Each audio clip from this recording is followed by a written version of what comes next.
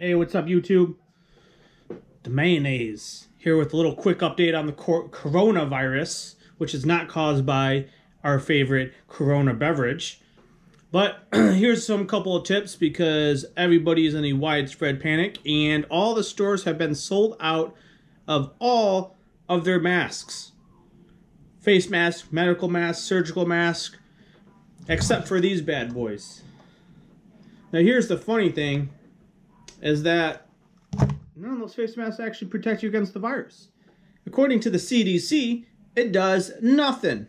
In fact, it does more harm than good. Because for one, it makes people afraid. Like, oh, why's that guy got a mask on? Should I have a mask? Let's freak out, everybody.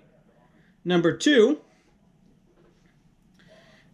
it gives you like a false sense of security. How like four-wheel drive makes you think you can't fly off the road when it's all iced up. I found that out when I was 16 when I totaled my Jeep into a telephone pole. Four-wheel drive does not save your life. Either will these masks.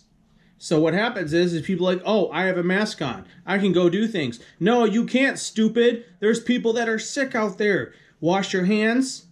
And when you see people breathing and coughing and sneezing and they got fever, yeah, you need to stay away from those individuals. And if you start having those symptoms, you need to go to the doctor ASAP.